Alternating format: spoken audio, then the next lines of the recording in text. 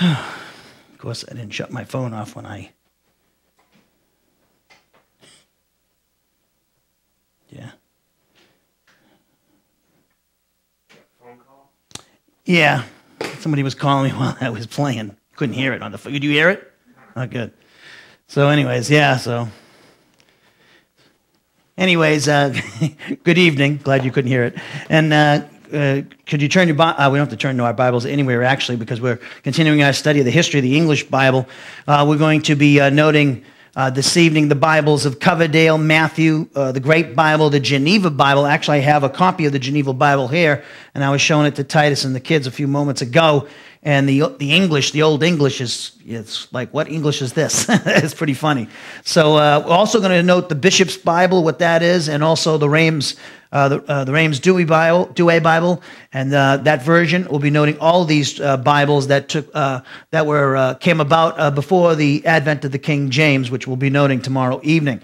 And as I see, we've got this new, I don't know what we can call it, but we have this new program that's going to eventually replace Pal Talk, and this is something, a dream that Titus has had for years, to get rid of Pal Talk. And the reason why, me too, is because Pal Talk is so unstable. And so with this new program, we can go right to our own website. You can go right to our own website, and it's working off our server, and our server is a lot more stable than the servers of Pal Talk. So we won't have this problem that we have intermittently with Pal Talk, where it goes down for whatever reason and they have some problems or difficulties.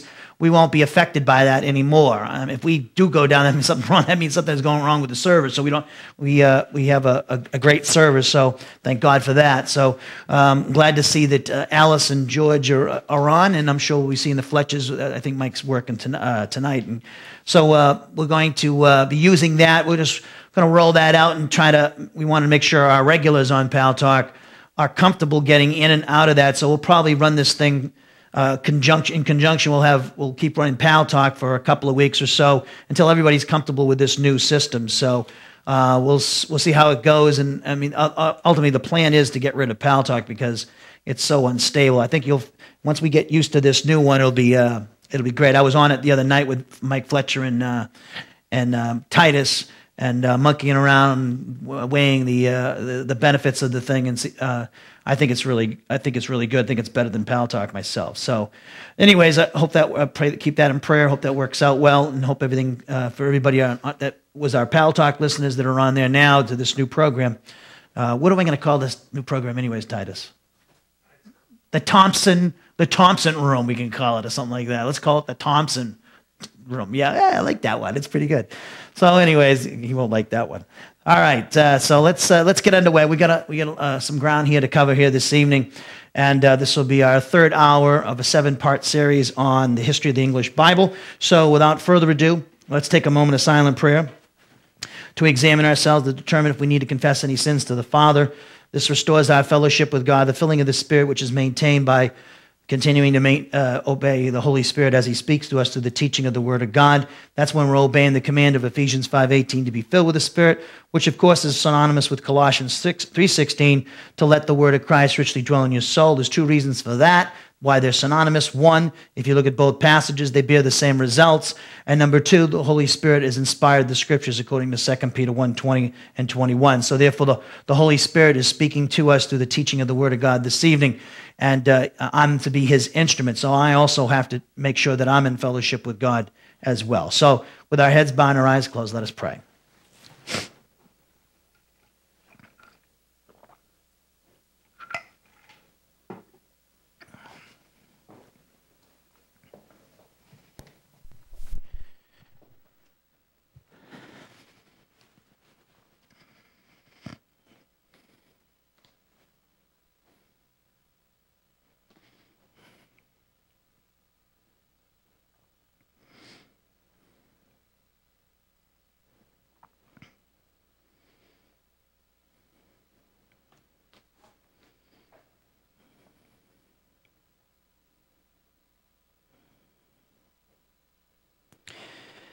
Heavenly Father, we thank you for this day that you have given to us so graciously. Another day to gather together with other members of the body of Christ, to study your word, and particularly this evening to study the history of the English Bible. And we just thank you for the men that have given their lives so that we could have the Bible in our own language, the English language. And of course, in our day and age, we have so many different translations. The accomplishment of great scholars that the church has. And we just thank you, Father, for the translations, English translations that we have in front of us. And we pray, Father, that we would never get familiar with the fact of the great blessings that we have, the greatest blessing of having your word, and to study your plan, to learn of who and what you are and what your Son is in the Spirit, and what you've done for us in the past through both your Son and the Spirit, and do for us now through both of them. We just thank you, Father, for the truths that we're learning in the Bible, and we pray that you would guide us in this study of the history of the English Bible. We pray that it would be a great blessing to your people. We pray that your people will be built up and edified by what they learn, and also you and your Son, Jesus Christ, would be glorified. We pray you would help Titus with the sound and recordings, the video, the audio, and we thank you for this new program that we pray that would supplant and replace Pal Talk and will be better than that. And we just pray, Father, that everyone would enjoy themselves here this evening. We'd have no technical problems. And we just thank you for another day of studying your word. So, Father, we pray for these things in our Lord and Savior, Jesus Christ's name. Amen. As we noted in the first hour of our study of this topic of the history of the English Bible, we saw that the morning star of the Reformation, Mr. Wycliffe, we see that we have William Tyndale last evening, we noted, but John Wycliffe, John Wycliffe was the man, the morning star of the Reformation. His name's pronounced by many in America, of course, Wycliffe, but I use the pronunciation that the Brits use, I think. And John Wycliffe is the morning star of the Reformation, and he is the first man who has attempted to get the Bible out into the English language. He actually based this translation on the Latin Vulgate, which was the production of Jerome, one of the church's great scholars, who was a Hebrew and Greek scholar, and his translation of the Latin Vulgate was completed around approximately 400 A.D.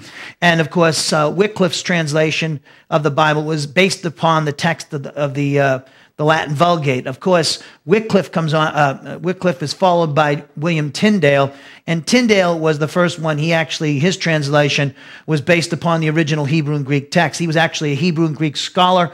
He had his master's at Oxford before he was the age of 20.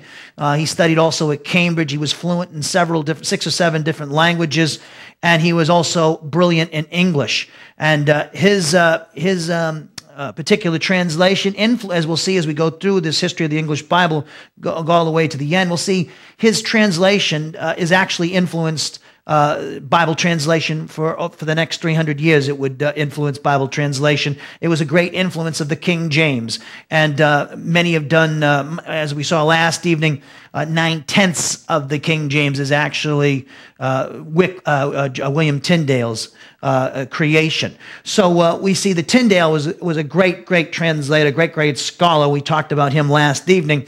John Wycliffe, he died of natural causes, but William Tyndale did not. He was captured, he was arrested, and he was put to death for heresy, and he was accused of corrupting the Bible, when in reality he actually created a beautiful translation that would affect Bible translators' translation of the Bible for centuries to come. And so we see here that after Tyndale's death, we saw that not only was Tyndale actually was executed for trying to translate the Bible, but also the Lollards. Cheyenne was asking me about them. The Lollards were actually followed in the footsteps of John Wycliffe, and they were like Wycliffe. They were poor Oxford scholars, poor young Oxford scholars, and they were translating the Bible, and they were executed, many of them, for translating the Bible. And then came William Tyndale, and of course, he was executed as well for translating the Bible into English.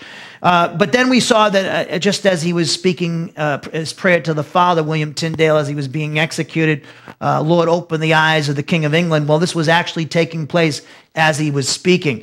And so we see that eventually we see that the Bible was out there in English, but with the approval of the King of England.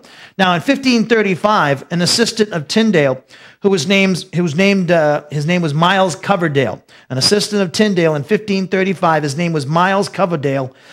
He translated the entire Bible into English. Now, remember, you might say, well, didn't Tyndale do that? Well, Tyndale didn't finish the Old Testament. He had the New Testament done. He was in the process of completing the Old Testament, but he was captured, he was arrested, and he was executed before he could complete it. So we see that Miles Coverdale, who was Tyndale's assistant in 1535, he translated the entire Bible into English. Now, he did not, however, translate from the Greek and Hebrew, but did use Luther's German translation, which was excellent. More than one Latin text he also used, and portions of Tyndale's Old Testament he used. His was the first complete Bible printed in English. Remember, Tyndale only got to publish the New Testament. Now, it was in fact Coverdale's translation that Henry VIII had already permitted to be printed when Tyndale spoke his dying words, "Lord, open the eyes of the King of England." And of course, this was Coverdale's translation, was the answer to this prayer. So it was in fact Coverdale's translation that Henry VIII had already permitted to be printed when Tyndale spoke his dying words. Now, Coverdale's Bible placed the Apocrypha at the end of the Old Testament rather than putting these books throughout the Old Testament. The Apocrypha contained books which were not considered as canonical by the Protestants, but were accepted as canonical by the Catholics. Previous Old Testament translations had the Apocrypha distributed throughout the Old Testament. All Protestant Bibles that would follow the Coverdale Bible included the Apocrypha as an appendix, if they included it at all. So this created a great furor in the Catholic Church and everything. There were many who still believed, like the Catholic Church, that the Apocrypha was inspired by God. But you and I, Protestants, and when I use the term Protestant, I mean in contrast to the Catholics, the Protestants believe that the Bible is the final authority for the Christian, not the church or the Pope or the College of Cardinals. So that would mean evangelical Christianity would fall under the heading of Protestantism. So, of course, that name comes about because of Luther's protest against the Catholic Church. He got saved by reading his Greek New Testament in Romans, and he realized he issued 95 complaints against the Church, Roman Catholic Church, and put them on the Roman Catholic Church in Wittenberg, Germany, 95 complaints against the Catholic Church, which are based upon the fact that the church was doing things that were not taught in the original languages of Scripture. Thus, we have Martin Luther's complaint. So we would fall under the title of Protestantism. Well, the Apocrypha, Catholics would have it in their Bibles. If you look at a Jerusalem Bible or something today, they have the Apocrypha in there, and they have it between the Old and the New Testament. And then you have, like, there's most Protestant Bibles don't include it at all because we don't believe, like the church in the first 3 centuries, that the Apocrypha was inspired by God. And when we study canonicity, which is following this study, we'll talk about the Apocrypha in detail as to why it's not considered a part of the canon of Scripture. So we see that the Apocrypha, we had, for instance, in the Apocrypha, we have 1st and 2nd Maccabees, the Wisdom of Solomon. These were books that were not considered by the church as part of the canon of Scripture. So we see that this created a furor among many people, and because for the first time it was not really included. So we see that all Protestant Bibles that would follow the Coverdale Bible included the Apocrypha as an appendix, if they included it at all. I think the New Revised Standard Version has the Apocrypha in it. And so in 1537, we see that Matthew's Bible was produced by a man named John Rogers, whose name was Thomas Matthew. He took Coverdale's Old Testament and combined it with Tyndale's New Testament, which is quite interesting. So Rogers also had included 2,000 notes, many of which were controversial, which I'll note in a minute. So you had after Tyndale, first you had Wycliffe, then you had Tyndale, and before the advent of the King James, there were several Bibles that came on the scene. We just noted the Bible done by Coverdale. And then we're talking about Matthew's Bible, and Matthew's Bible was produced by a man named John Rogers, whose pen name was Thomas Matthew, thus the name for this Bible, Matthew's Bible. We see that this man, John Rogers, whose pen name was Thomas Matthew, he took Coverdale's Old Testament and combined it with Tyndale's New Testament. He also included 2,000 notes, many of which were controversial. And let me bring out one of them that was one of the most controversial, and I think you'll crack up, and it's not meant to be, I don't mean to laugh at what it's saying, but it's funny because it's in this translation. It was actually a typo. It was actually an error in printing. This Bible is called it's called Matthew's Bible. It included 2,000 notes, as I said before, and it was called by some people the wife beater's Bible. That's right. It was called by some people the wife beater's Bible because the marginal note at 1 Peter 3:7 says, if the wife be not obedient and helpful unto her husband, he endeavoreth to beat the fear of God into her. Sorry for laughing. It just sounds so ridiculous. Of course, wife beating is terrible. It's wrong. But it's just comical that it was actually, nobody saw this. It is ridiculous. So it said, if the wife be not obedient and helpful unto her husband, he endeavoreth to beat the fear of God into her. So that's why it was called the wife beater's Bible, because this particular note was in there. Now, F.F. Bruce, who was a great scholar, he attributes this to the Bible by Bishop Beck. He doesn't attribute it to Matthew. Now, in 1555, Rogers, Thomas Matthew, would become the first martyr to be burned at the stake by the Catholic ruler Mary Tudor, whose nickname was Bloody Mary. Ever hear of the drink Bloody Mary? Well, Bloody Mary actually is talking about a queen whose name was Mary Tudor. And I don't believe Rogers was executed for this wife beater's statement. It wasn't his fault. It was a printer's mistake in the marginal note. So he was executed. He was the first martyr to be burned at the stake by a Catholic the Catholic ruler Mary Tudor. Of course, we already know Tyndale got executed in the Lollards, but this was Mary's the one who executed this guy.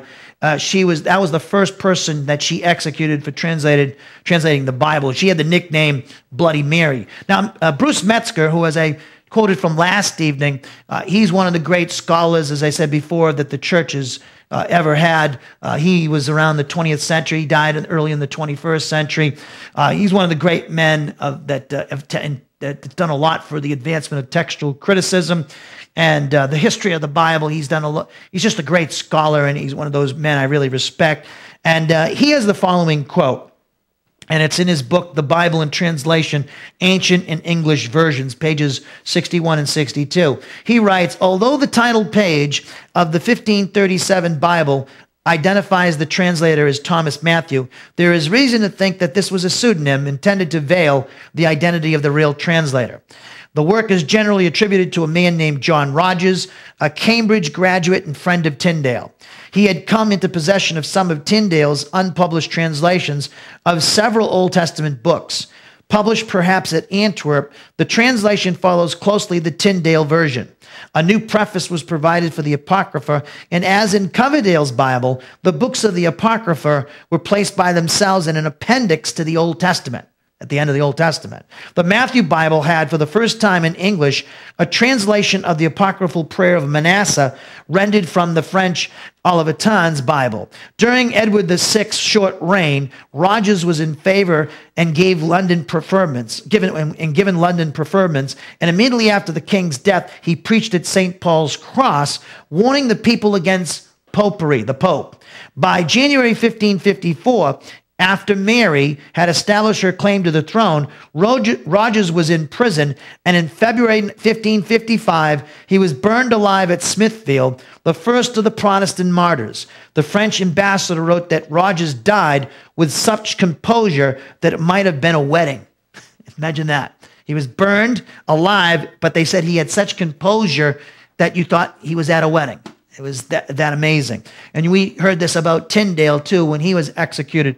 So that was the end of the quote. So notice again that Mary Tudor, who had ascended the throne, she was a Catholic. And here comes Rogers coming out with his Bible, and he criticizes the Pope and the people, that it's unbiblical what the popes are doing and the authority where they claim they're infallible. He criticized them. And that caused Mary, who was on the throne, Mary Tudor, to arrest him and have him burned alive. So just because he spoke against the Pope. And of course, it all comes, as we saw this in the opening hour of this study of the history of the English Bible, Protestantism is tied to the study of the history of the English Bible. History of the translation of the English Bible is tied to Protestantism. And that was started by Luther and the other reformers like Calvin and Tyndale. And what they did is that they criticized, they were remember, Augustinian, Luther was an Augustinian monk. He was a part of the Catholic Church. So a lot of these guys are. And they criticized the Pope because what they realized is the Pope was doing things that were not biblical, but also the church was ascribing too much power to the Pope. They were saying that the Pope was infallible. He had the final authority, and that's not what the Bible taught. And so therefore, the apostles and Jesus have the final authority. The Bible has the final authority. And so the Pope was running in contrast to what the Bible was teaching. And thus these men, Rogers, Tyndale, guys like that, and Luther, the reformers, they were against that and spoke out against the excesses of the Pope and the fact that he claimed such authority, which is not biblical.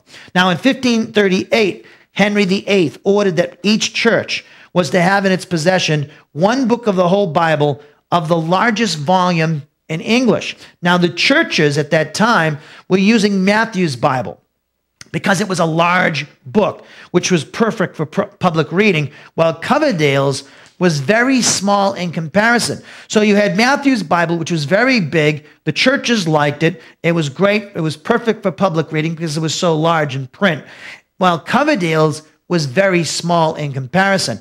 Now, King Henry VIII, his edict was enthusiastically received by his subjects to the extent that lay people were reading the Bible aloud to their fellow believers while the preacher was communicating his sermon. So as I said before, in 1538, Henry VIII, he ordered that each church was to have in its possession one book of the whole Bible of the largest volume in English. And they were using the Matthew's Bible, which had very large print. Well, the people loved this edict, but the problem is it interrupted services because people were so enthralled and enamored with reading from the Bible in their own language that they read it aloud while the pastor was up there teaching. Well, the king would forbid this behavior 8 months later. It was a good thing he did. So the exposition of the scripture by the man behind the pulpit was being interrupted because people were reading the Bible to themselves. They were like, it was the greatest thing since sliced bread. And wouldn't it be great to have that in America when people had that attitude toward the Bible? Of course, we don't see it that often in our country. Now, Cromwell, we talked about him, who tried to spare Tyndale's life. He was trying to help Tyndale, but he failed in delivering Tyndale. Cromwell commissioned Miles Coverdale to publish a new Bible, but it had to be larger than Matthew's because of the king's edict. Thus, it was called the Great Bible because of its enormous size. It was massive. It was huge. Now, the Great Bible was edited by Coverdale, but it was based upon Matthew's Bible. Now, since Coverdale did not know Greek or Hebrew, he simply took Matthew's Bible and revised it and got rid of the notes. Remember, Matthew's Bible had very controversial notes, 2,000 notes, and one of the, we had the wife-beating problem misprinting there, and that caused the great furor. It was called the Wife Beater's Bible. So we see that Coverdale came along, and he basically edited Matthew's Bible. It was the Great Bible, it was called, because of its enormous size. And since Coverdale did not know Greek or Hebrew, what he did is he simply took Matthew's Bible and he revised it and got rid of Matthew's notes. And consequently, it became the second edition of Tyndale after Matthew's Bible. So as I said before, Tyndale's translation was continuing to be used as we go into further down the line. It was being used with this great Bible. So we see that the second revision of Tyndale, we see that the Great Bible was the second revision, we could call it, of Tyndale's translation after Matthew's Bible. So you have Tyndale, Matthew's Bible, the Great Bible. They're all Tyndale in influence. Now, many bishops who were still Roman Catholic were outraged that this Bible separated the Apocrypha from the rest of the Old Testament, and because it was not based upon the Latin Vulgate. And this is interesting.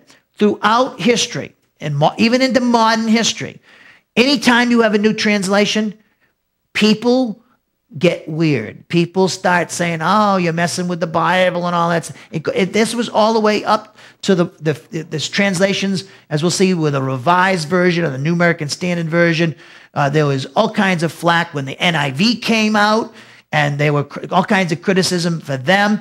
And so this is not unusual. Even the King James received criticism when it came out. What we see is that people are so used to tradition and so used to certain things that when you give them a little bit of change or say something that's outside of what they're used to, they get all worked up and they start making accusations and basically not based upon factual evidence. And so we see here that many bishops at the time when the Great Bible came out, who were still Roman Catholic, they were outraged that this Bible separated the Apocrypha from the rest of the Old Testament. And well, it should be separated from it. And also, they didn't like this translation of the Great Bible because it was not based on the Latin Vulgate. Now, that's ridiculous. And, it's interesting. I mentioned this Thursday night. You think about that. Wycliffe's translation was based on the Latin Vulgate.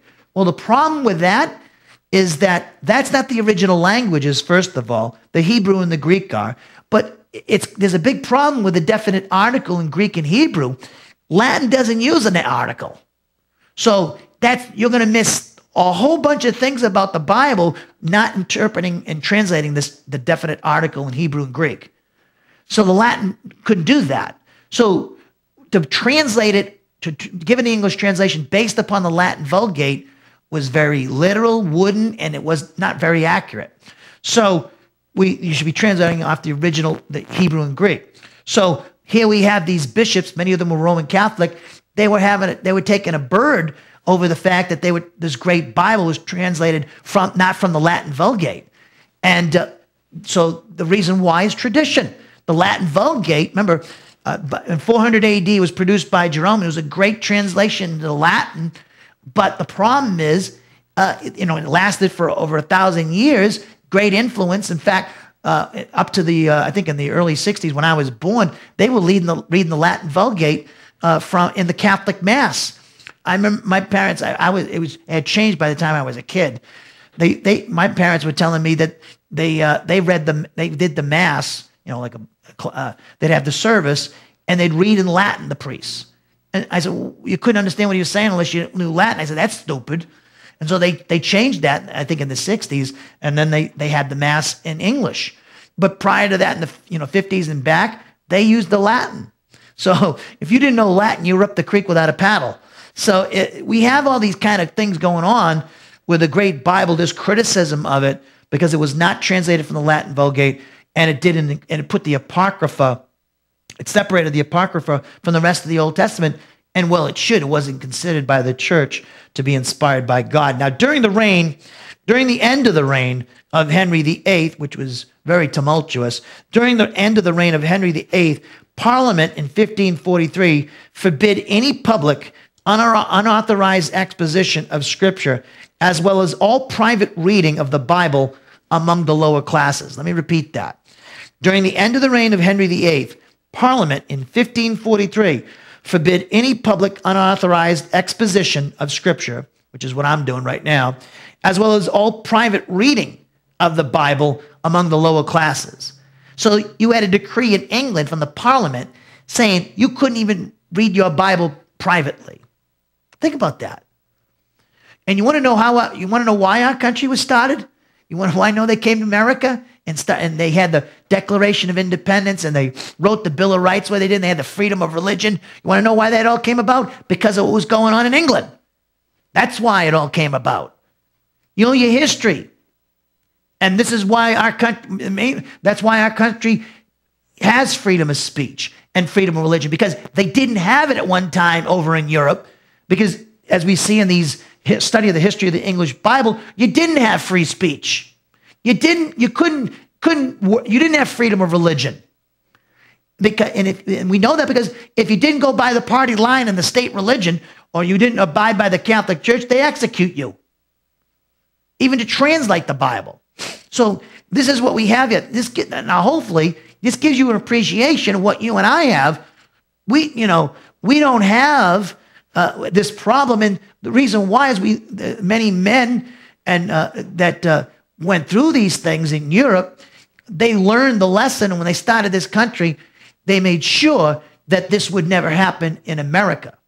But unfortunately, I think it might eventually happen in America because they're trying to take away our freedoms. They're trying to take away our freedoms every day from us. And every time we have a 911, we lose more and more freedoms.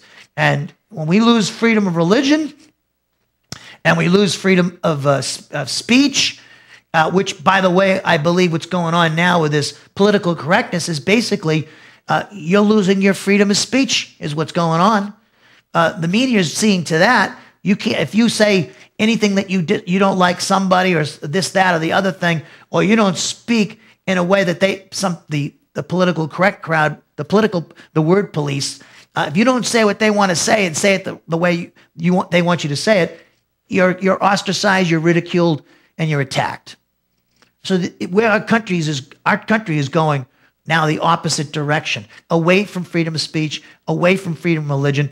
We were talking to Tyler the other day, and when they say they did a survey of the kids in the class, and what half of them said they should get rid of the freedom of religion, right?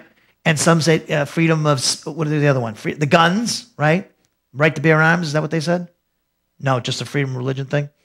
And what was the other choice that they had? Do you remember?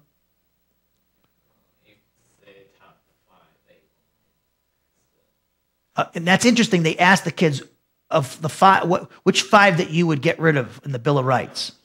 Keep. And what five you would keep in the Bill of Rights. But that's implying we're not going to keep the other ones, right?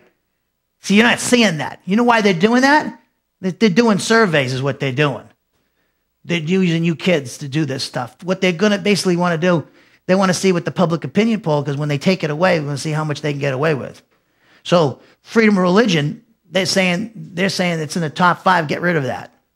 Well, this is the youth, this is the young people of Tyler's generation, right? Get rid of it. That's what his generation thinks about freedom of religion. They have no clue what's going on. And pray for these kids because they're learning it from these liberal nuts who are communists and what do you call it, socialists, and who have no appreciation for for our country and how it started. So this is what we had. All these guys who gave their lives, like Tyndale and the Lollards, they didn't have freedom of speech. They didn't have freedom of religion over in Europe. Many people left Europe and started this country because you could get freedom of religion. You had rights. You had freedom of worship wherever you want. You had freedom of speech, freedom of the press. Had the right to bear arms. All those things is, that's how tyrants, they take away those freedoms and you have tyrants. The King of England had become a tyrant. They try to escape the tyranny of England.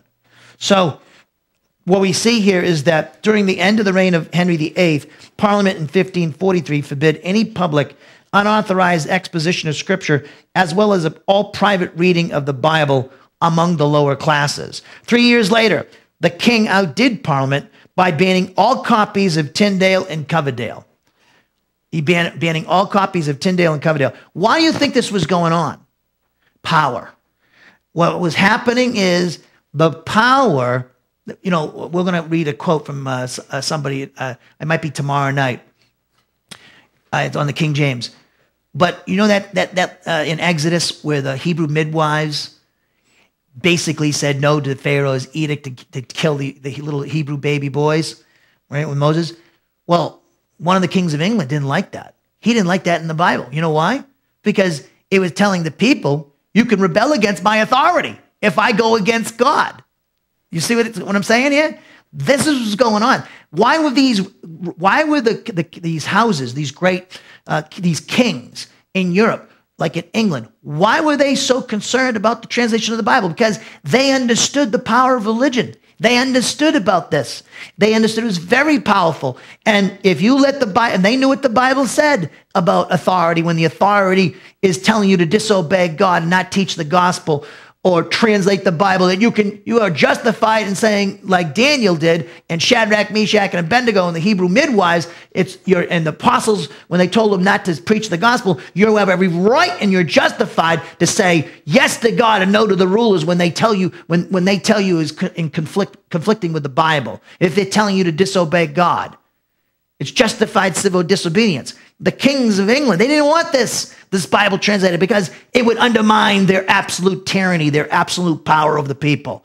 And the people's eyes would be open. Boy, God says we can go against the king when the king's not, when the king's going against what God says, So this is what power was at issue, power over the people, and these getting the Bible out to the people. And the lower classes, they were afraid of a big uprising against the king. So we see that the Reformation was back in full throttle when the son of Henry VIII, Edward VI, became king. However, his reign didn't last long, and in 1553, Mary Tudor, who was Edward's sister, who I mentioned before, came to the throne. Bloody Mary was her nickname. She promptly reversed Edward's Protestant leanings by returning the country to Catholicism. So her brother leaned toward the Protestants, but Mary leaned toward Catholicism. She basically reversed Edward VI's policies, which were sympathetic to Protestantism, and she systematically burned both Bibles and Protestants. She burned both Bibles and Protestants. Many Protestant scholars fled England to Geneva as a result of Mary's actions. Now, Geneva was a great place at that time because one of the greatest Bible teachers in the history of the church, and his influence is still felt today in modern times. John Calvin was teaching there. John Calvin had great systematic theology institutes of the Christian religion. He also did exposition on, I think, every book in the Bible. He taught in Geneva, and he was a great man. And it was here, Geneva, that these Protestant English scholars produced a magnificent translation of the Bible. Calvin's brother-in-law, William Whittingham was his name, was one of these English scholars. He completed his translation of the New Testament in 1557. He and other English scholars and reformers worked on the entire Bible. And in 1560, they produced a translation of the Old Testament and a revised New Testament. Now, this leads us to the Geneva Bible. We go from the Great Bible, so we've seen to this evening, we have Coverdale's Bible, and then we have Matthew's Bible, then the Great Bible, and then we have the Geneva Bible, which I showed you the kids earlier in Titus. It's quite fascinating to look at the English, how different it was back then. The Geneva Bible is quite an interesting Bible as well. Quite an interesting story behind it as well. The production of the Geneva Bible was a significant accomplishment because it was the first English Bible translated entirely from the original Greek and Hebrew text. Remember, you had English Bibles translated from the Latin Vulgate or just the New Testament with Tyndale. He didn't have the Old Testament completed.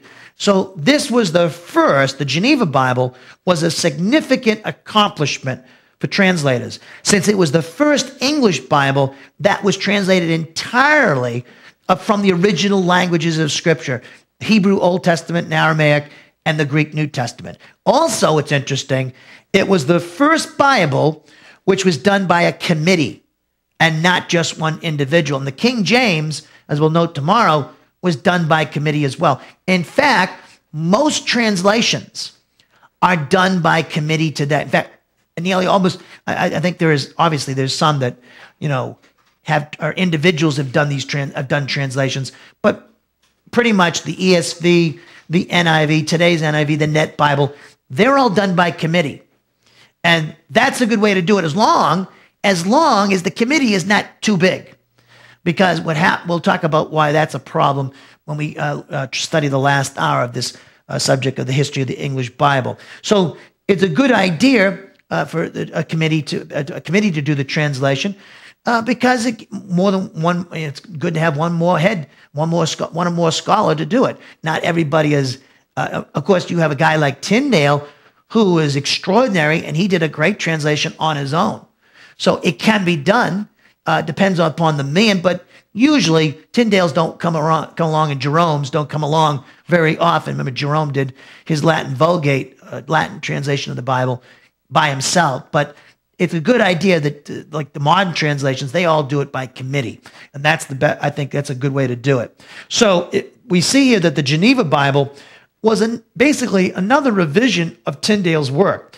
It was based upon Tyndale's work, and thus can be properly considered as the third revision of Tyndale's translation of the Bible. So I've been mentioning this about Tyndale's influence, his translation, because pretty much we see the Bibles we mentioned this evening, they're all revisions of Tyndale. And the King James is too. It's basically another revision of Tyndale. And that tells you the great influence of Tyndale. And it extended right up to modern times. So we see that the notes of the Geneva Bible were greatly influenced by the teaching of John Calvin. And it was the first English Bible with verse divisions, which were in relation to the New Testament, which were in relation to the New Testament, influenced by Stephanus's fourth edition of the Greek New Testament, which appeared in 1551 and was the first Greek New Testament with verse division. So I've talked about this in the past. The original languages of Scripture, you don't have chapter 1, chapter 2. You don't have verse markings, verse 1, 2, 3. You know, you hear in Hebrews where they say the writer of Hebrews, who I think is Paul, says somewhere in the Psalms or somewhere in the basically because you didn't have chapter divisions and verse markings. Well, what happened is the first Bible that actually did this was the Geneva Bible, the first English Bible translation. However, it was the Greek New Testament of Stephanus in 1551, which was the first Bible of any kind, whether it was an English translation or a Greek New Testament or whatever. That's the first one that had verse markings, verse divisions, and chapter divisions. Was Stephanus's Greek New Testament in 1551. And the Geneva Bible came along, and it was the first English translation with these verse division and chapter divisions, which is a great idea because you can find stuff. Some people say this is, I don't know how true this is, but Stephanus had this idea, and he did the chapter divisions, the verse divisions on horseback. I don't know. I don't know if that's true or what it is. It could be just legend. I don't know. You never know. It's truth is reality is stranger than fiction sometimes. So maybe that's true. But Stephanus was the guy who it's attributed to these verse divisions. Now, the Geneva Bible also was the first English Bible to use italics extensively for words that which were not in the original text. We mentioned this before. This was in other Bibles, but it wasn't used extensively. The New American Standard, they put a word in italics. It's telling you this word does not translate a word in the original text. Many times they put it in there because it makes the smoother translation in English. If you didn't have it there, it would sound funny. So the Geneva Bible was the first English Bible to use italics extensively. And notice how I emphasize that. It was used extensively, the italics, for words that were not in the original text. Interestingly, it was the Bible that the Pilgrims took with them when they came to America and landed in Plymouth. And it was also the Bible that Shakespeare used. So this Geneva Bible, which I have here in front of me, and I wish I could do a close-up shot with a video, but we don't have that capability. But we see that it's quite interesting. It was the Bible of the Pilgrims, and it was also the Bible that Shakespeare used. Shakespeare knew his Bible, if you haven't read Shakespeare. I think if every kid should read Shakespeare. Read all the works of Shakespeare. It's great stuff. And I always liked Julius Caesar. I thought that was always good. But we see that this Bible, the Geneva Bible, is very famous and it was very influential, especially in the start of this country. The Pilgrims used it, and of course Shakespeare used it as well, the Geneva Bible. The print of the Geneva Bible was very small since it was produced originally only in quarto size because it was produced in Europe and shipped back to England. Now, what I showed you guys, it looks pretty small. I think it was actually, it might be even smaller than how it's printed in this Bible here. So the reason why that was because it was produced in Europe and was shipped back to America is why they wanted to have a bunch of these. So the Geneva Bible and we'll see this Bible tomorrow, the King James, the Geneva Bible actually very seriously influenced the translation of the King James Bible. Now, it is also, the Geneva Bible was also nicknamed the Breeches Bible. Breeches is, you might remember what breeches means? Old people like myself, and Alice probably knows what breeches means. Breeches mean, we used to call them pants. Your pants is, we call them breeches. Put your breeches on. You know, you got a hole in your breeches. You know, that's what they used to call pants, breeches. So the Geneva Bible was called the Breeches Bible by many people because at Genesis 3:7, Adam and Eve are said to sew fig leaves together, and they made themselves into breeches. So basically, it was like saying, oh, they were making pants for themselves or something, so to cover up their genitals. But that's what it was called. It was also called the Wicked Bible. The Geneva Bible was also called the Wicked Bible, not because now, by the way, the translators weren't doing these. You know, when I mentioned the era of the wife beaters Bible there, remember that was a printing error. Okay, they made a mistake in the printing. Now, this Bible, the Geneva Bible, not only was called the Breeches Bible because what it says in Genesis 3:7, but also it's called the Wicked Bible because unfortunately, the printers, they made a mistake and they left out the not in the 7th commandment in Exodus 20:14, which prohibited idolatry. So that's why they call it the Wicked Bible, because it was basically saying, thou shalt commit adultery, because it didn't put the not in there. So it was quite interesting when that happened. The printers really got a load of grief from the translators, I'm sure. Now, during the 45-year reign of Queen Elizabeth, nearly 100 editions of the Geneva Bible were published. It was still this is interesting, the Geneva Bible was still the most popular Bible in England, even 50 years after the King James was published. The King James, pretty much like a lot of translations, even modern translations, wasn't readily accepted by people. The Geneva Bible was still the Bible people liked better than the King James, and this was 50 years into the existence of the King James. So the Geneva Bible was still the most popular Bible in England, even 50 years after the King James Bible was published. Its reign, the Geneva Bible's reign in England, would come to an end because a new king would want his own translation that was devoid of Calvin's influence. Now, as I said before, remember the Geneva Bible, Calvin, who was in Geneva teaching, he was a huge theologian, scholar, great expositor of the scriptures. Even today, he's looked upon with reverence, and still what he wrote is still considered by many scholars today as to be used. It can be used today. It's still appropriate to use his material. He doesn't get bad with age. He still is relevant. Calvin, but Calvin, basically the notes in the Geneva Bible were influenced by Calvin, and the King of England comes on, a new King of England comes on the scene. He doesn't like Calvinism. He doesn't like Calvin, and he wants the notes out that the Geneva Bible had. The next Bible, he wanted those notes out that were influenced by Calvin's teaching. Now, the Bishop's Bible is what this Bible was called. The Bishop's Bible was published in 1568. It was based upon the Great Bible, but was a pulpit Bible. Thus, it can be considered the 4th revision of Tyndale's translation. So again, I'm trying to point out Tyndale's influence. This Bishop's Bible was actually the 4th revision of Tyndale's translation. So this Bible, the Bishop's Bible, how did it receive its name? It received its name because it was produced by bishops. And it was not a very good translation because it was too wooden, meaning it was too literal, and that it did not reflect the sense of the original. So it never was well received by the people, the common people, and even the Queen of England rejected it as well. Its last printing was in 1606. And amazingly and ironically, this translation, which was inferior to the Geneva Bible, became the official base that the King James translators were ordered to use in making their version. Of course, they didn't always adhere to what the king wanted, as we'll see when we study the King James translation. So the Bishop's Bible comes on the scene, and the king wants something different because he doesn't like the Geneva Bible because it has Calvin's notes, and Calvin's notes are not, it's not going to help him any in his power, maintaining his power and extending his power. So he wants influence of Calvin out of the Bible. And so he gets this bishop's Bible together, but the people never catch on to it. They don't like it. They still cling to the Geneva Bible. Then Elizabeth succeeded Bloody Mary, and she was a Protestant. So remember Mary Tudor, she killed a lot of Protestants, burned them, executed them, burned a lot of Bibles. All right?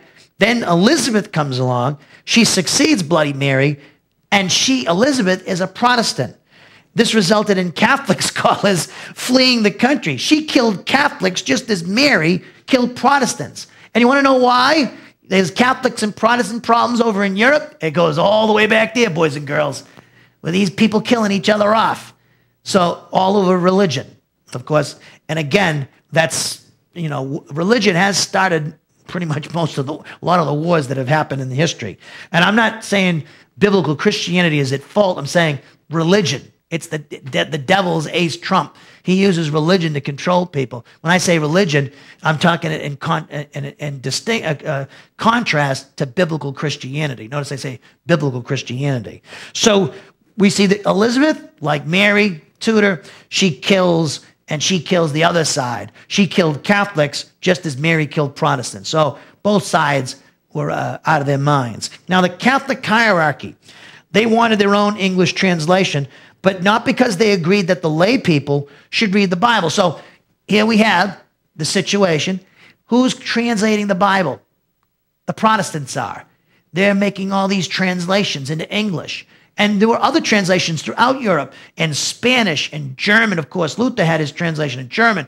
You had translations all over Europe in everybody's language.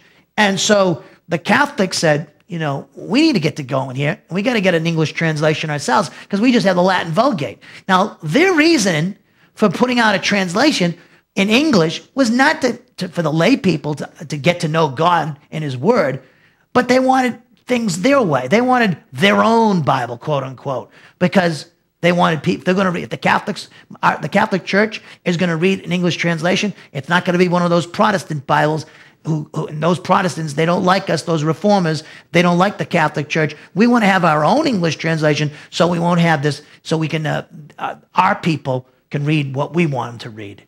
So, which is quite interesting. So the Catholic hierarchy wanted their own English translation, but not because they agreed that lay people should read the Bible.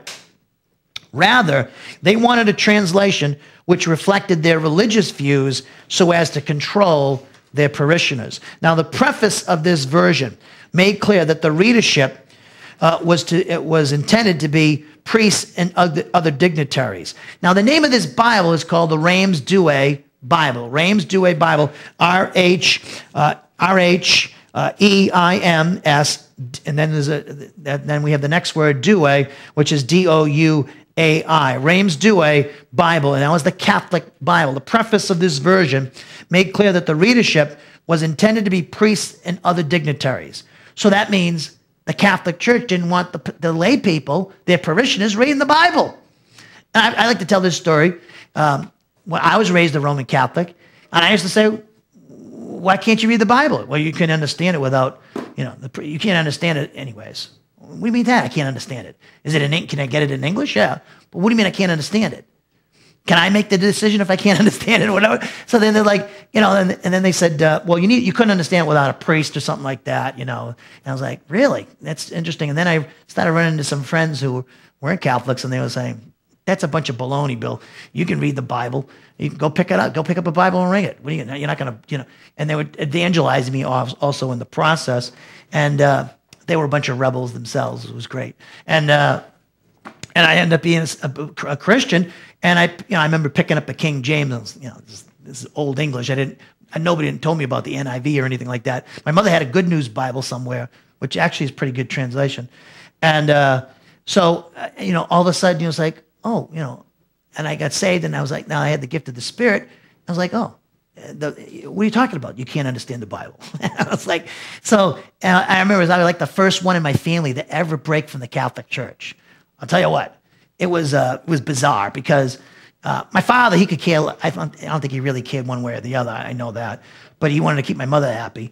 And my mother was like, basically they thought it was like, oh, we did something wrong here. My mother, because he's leaving the Catholic Church. And all my cousins, this is so funny. Of all my Catholic, my family, my cousins, my mother's side, my father's side, I was the first. I know I was the first one to leave the Catholic Church, and it took a lot of courage because they were just, my mother was like, laying on, their family members laying guilt trips on me, and I was like, not going, not doing Lent anymore. On Friday you had to eat fish. I was like, I'd go home, I'd come home, and I'd just go get a steak and cheese, and I go right in front of my mother because I shouldn't have done that, and I don't suggest to do. I shouldn't have done that because that was the wrong way to handle it, but I was an immature Christian. I was like showing, hey, here's, I'm eating a steak and cheese. It's on Friday. Oh, you're gonna go to hell. Oh, it was all. So I just was like, so here I am, and then it's so funny, then I found out since, here's like 30 years later, I have cousins I never knew who became born again and saved and are in Bible listening to the study of the Bible. I have a family member, I have a nephew, I have a brother who's born again, I know for sure, and so they all left the Catholic Church. So it was like, I have cousins now who I didn't know that had happened, but I remember I was the first one that left. I knew there was nobody, because that was a big deal when I left. I said I'm not going to church anymore when I was 18 or 19. That created a big fear. It went right through the whole family. Like, oh, Billy's, he's who knows what he's into now. So, anyways, I bring that in because I'm trying to bring out this whole thing about lay people in the Catholic Church. Parishioners were discouraged from reading the Bible. And I bring that up because I know for firsthand that's what was told us when we were kids. You can't understand it. Priests need to help you on that. Well, why doesn't the priest talk about it? It's like, it's because it was all this kind of this garbage, and so I relate that personal point in my past because it spoke to this point I just made a few moments ago. Now, lay people again were discouraged from reading the Bible, but if they were going to read a Bible, the Catholic Church wanted these people, the parishioners, the Roman Catholics, to read their Bible. The priests, the dignitaries, the Pope, he wanted them to read this Rheims-Douai Bible because it was, quote unquote, their Bible. So, as we close here, the Rheims-Douai Bible was not based upon the original Greek and Hebrew text. Of course it wouldn't. But rather it was based upon the Latin Vulgate, which is the case with all Catholic Bibles until, the mid-20th century. So remember, Catholic Bibles up to the mid-20th century, they were based on the Latin Vulgate. Why is that? Why didn't they translate from the original Hebrew and Greek? Because the Latin Vulgate was the translation that the Roman Catholic Church had from 400 AD when it was first commissioned by Pope Damasus and Jerome. He told Jerome, I want this translation. So they put it into Latin. And Latin was the language of Europe for a long time, the Holy Roman Empire. And, then we had things change with Luther and the Reformers and Tyndale and the translators, the Protestants. That all started things started to change. And then, so the Catholics eventually, it took them all the way to the 20th century to come up with their own translation that's based upon the original Hebrew and Greek. That's how powerful the Latin Vulgate was. The Latin Vulgate of any translation in history, whether it's English, whatever language, the Latin Vulgate is the most influential and is more powerful translation for centuries. For over 1,000 years, it was used. It's still being read. I got a Latin Vulgate at home on my computer program. But that's not a knock on the Latin Vulgate because it was a great translation of it at its time. But it's, unless you're a Latin-speaking person, Latin's a dead language. I took 2 years of Latin. I don't know why I took 2 years of Latin. Aced them both, but, I think that's why I wanted to be a writer, so I figured I'll take up Latin, some languages and stuff. So anyways, the Rheims-Douai Bible was not based upon the original Greek and Hebrew text, but rather was based upon the Latin Vulgate, which is the case with all Catholic Bibles until the mid-20th century. Now, this was the direct result of the Council of Trent in 1544, which decreed that Bibles should be translated from the Latin. That's what the Catholic Church decreed in 1544, the Council of Trent, that if you're going to have an English translation, it's got to be based upon the Latin Vulgate, basically our Bible. Now, Vatican II has since rescinded that order. Therefore, from our study, as we close here, from our study we see of the last 3 evenings, we can see that the first era of the English Bible translation occurred from 1382 to 1610. 1382 to 1610 gives us 230 years, nearly 230 years of translating the Bible into English. This is the first era that we see. Tomorrow, we'll note the second era. Now, Dr. Dan Wallace, who is a great New Testament scholar, textual critic, he's excellent theologian as well. Dan Wallace writes the following, I'm quoting from him. Speaking of this first era of English Bible translation from 1382 to 1610, he says it was a period marked by two things. On the one hand, by a profound concern that every Christian have access to God's revealed will in the Bible. On the other hand, the church hierarchy suppressed this effort first by killing the translators and burning their Bibles. And when that failed, an authorized, quote-unquote, translation was made that tried to stem the tide of the Protestant heresy. And tomorrow evening, we're going to continue our study of the history of the English Bible. Going into our fourth hour, we're going to note the era of the King James. So I think you'll find that quite interesting. So let's close in prayer. Father, we thank you for this study that we had this evening. We pray that this study will be a blessing to your people and give them a greater appreciation of the Bibles that they have, the English translations that they have in front of them. In our Lord and Savior Jesus Christ's name we pray. Amen.